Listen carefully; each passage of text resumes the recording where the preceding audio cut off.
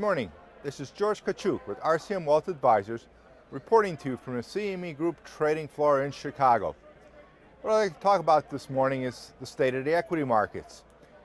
Since 2 weeks ago when the NASDAQ hit 5,000, the market volatility kind of returned.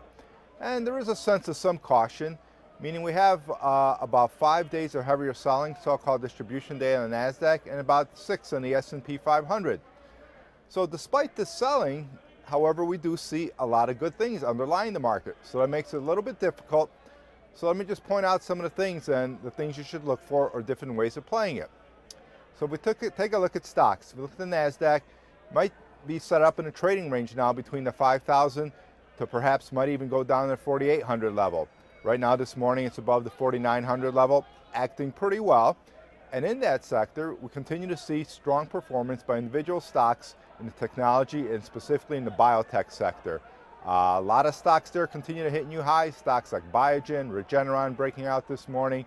Same with Edward Life Sciences, symbol EW. So a lot of things acting very well there.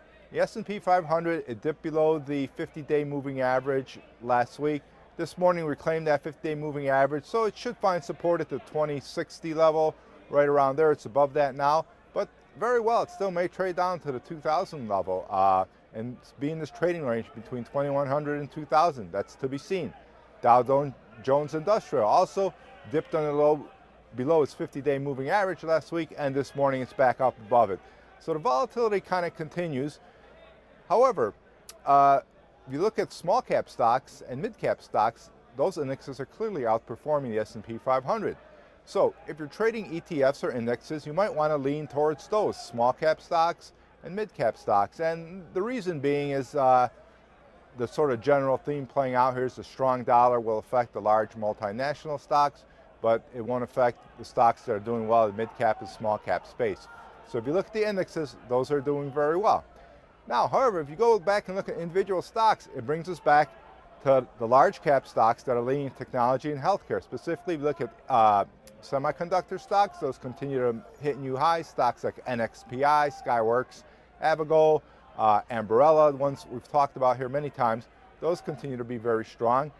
In the biotech space, you know, as I mentioned again, Biogen, Regeneron, stocks like that continue to do very well in a lot of the healthcare sectors. So as crazy it may sound, the individual stocks that end up being in the large cap space, but the indexes tend to be in the mid cap and small cap. So just to reiterate here, you know, keep your eye on price and volume. If you're trading the indexes, look at the small cap and mid caps. Those are leading indexes right now. However, you're looking at individual stocks, you might still want to look at a lot of the names in the healthcare, biotech, and technology space. So as always, price and volume be your guide. This is George Kachuk for RCM Wealth Advisors reporting to you from the CME Group trading floor in Chicago. Have a great trading week.